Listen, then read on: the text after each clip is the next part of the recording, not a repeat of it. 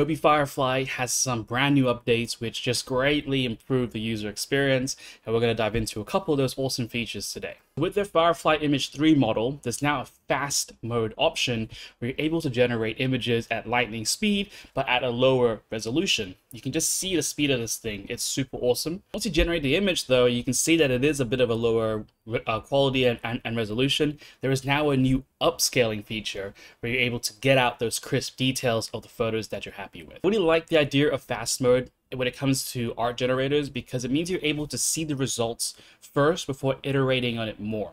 And I think it's just a great user experience to quickly see results. And then once you find something you like, upscale it, use that prompt in like a proper search without the fast mode. The coolest new feature for me is the timeline, the history timeline, which shows that in the session that you're working on with Adobe Firefly, at the bottom now, there's a little sort of tab or row which shows you your generation history, and it goes through it in quite good detail, like from the original image, if you upscaled one of them, if you reprompted again completely into something else.